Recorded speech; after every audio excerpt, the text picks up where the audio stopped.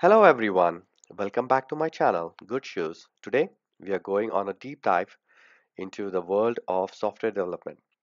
In this video, we'll be exploring two essential topics, the software development lifecycle or SDLC and creating an effective, efficient end-to-end. If you are new here, make sure to hit that subscribe button, give this video a like and click the notification bell icon. So first, we're going to rename the project to CICD, and then once we have the process in place, we're going to start with the Kanban board, which is a Jira or Azure DevOps board or any other board which you are very much familiar working on. So the work item from the board is created. To start, we identify the task, whether it's a feature, bug fix, or enhancement. Then define the objective for each item, link the task to the user stories or requirement in the project management tool, set the deadline, and assign this to a team member. So that will be a developer who could be writing the code.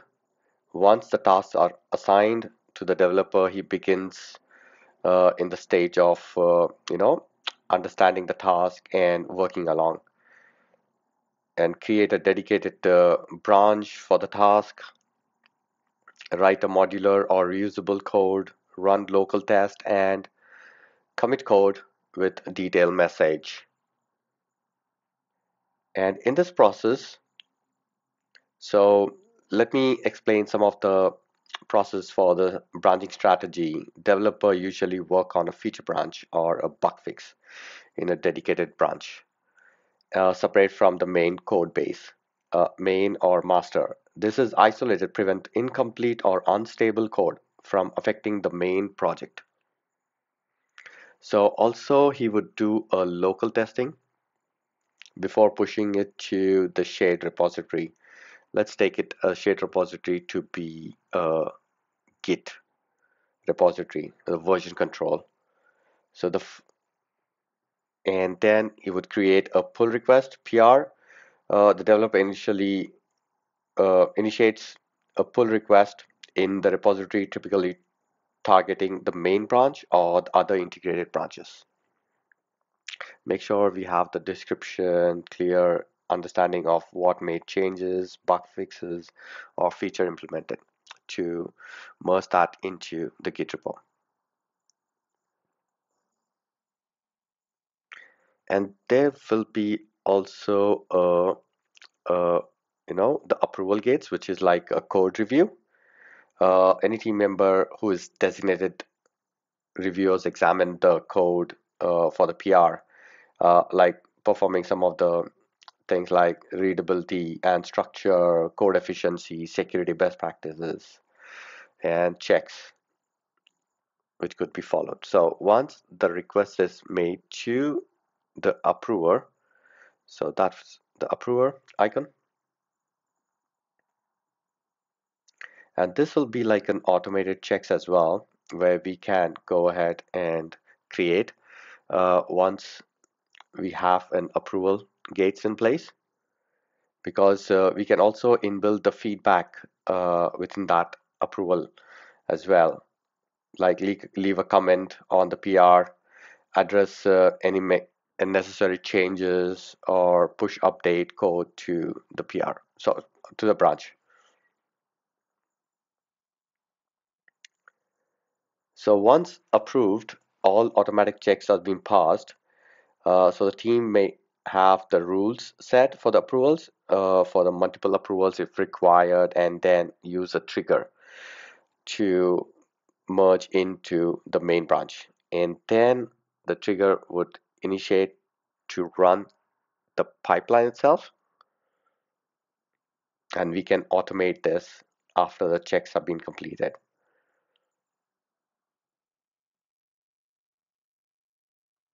So once it's triggered to build upon the code merge, uh, it will go through some of the process of compiling code with dependencies and run unit and integration test.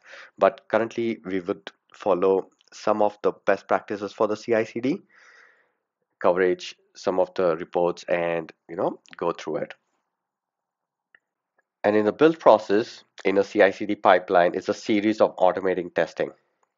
So in the continuous integration, it's a practice of automatically integrating some code changes into the shared repository. And once the build job is tasked from the pipeline, that compiles the code into executable form. So there are a few dependencies that will get installed as well. Just before the dependencies, what happens when the pipeline triggers is may start of various triggers such as push to the branch or pull request or trigger to an environment change. So in our process, there is a build solution, and in the build solution, that's like dependencies installing required by the project, such as libraries, modules, may involve like npm install, or for example, Node for Node.js, pip install for Python, or also for other languages. There are a few package managers which get installed, and it goes through.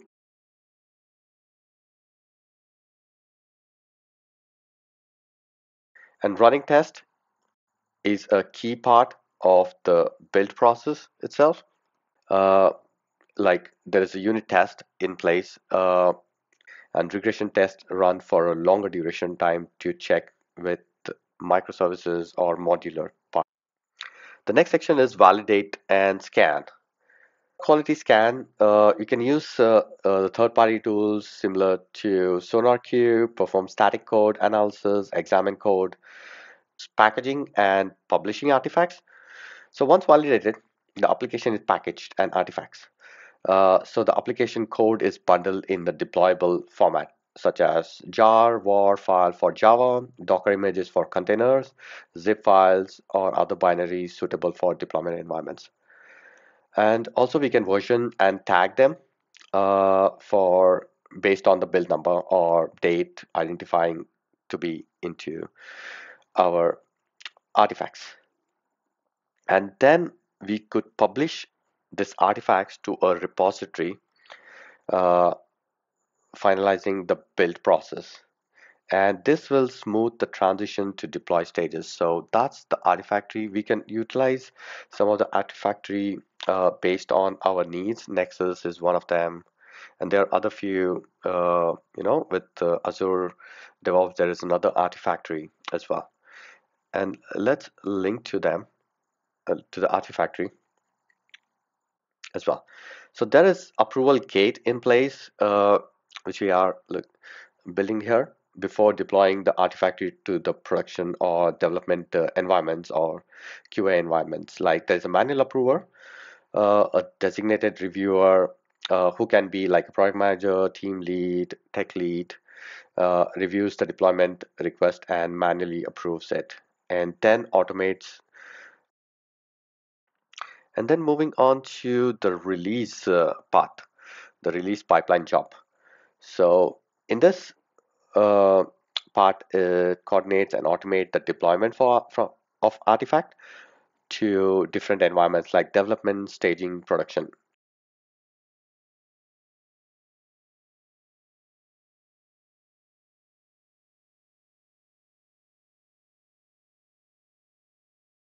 In this step, the deployment is executed according to the configuration which are defined in the pipeline.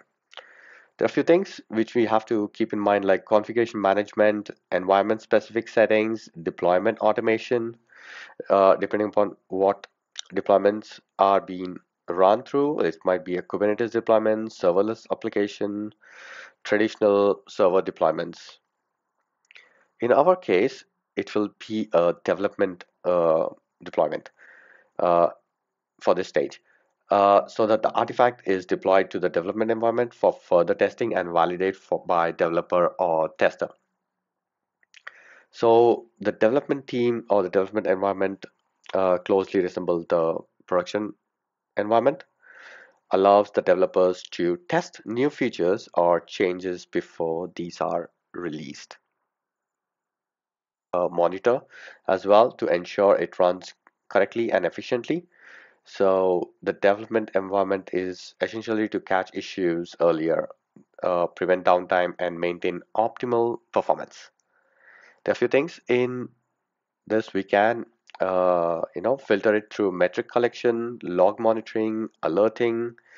We can set those alerts from the critical metrics such as high error rates or usually resource consumption.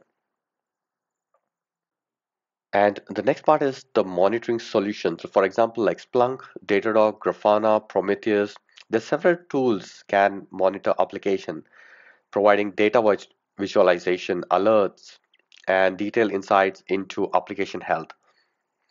Splunk, a log management tool that provides powerful analytics, alerting, and visualizing features. Datadog, a cloud-native monitoring and analytic platform that provides metrics, traces, and logs for a comprehensive view of application performance. Grafana, an open source platform used with data sources like Prometheus to create real-time dashboards and alerts. Let's do a quick recap. We covered the entire SDLC process from work item creation to development and deployment, as well as setting up the CI/CD pipeline with all the necessary steps, like code reviews, testing, and monitoring. With the right tools and process, you can ensure a smooth and automated flow from code to the production. I've also added few tools and names, the third-party softwares, which could be helpful for you to build the complete CI/CD process. I hope you found this video helpful. If you did, please give a thumbs up and don't forget to subscribe for more awesome content like this. If you have any questions, drop them down in the comments below and I'll be happy to help. Thanks for watching and I'll see you in the next video.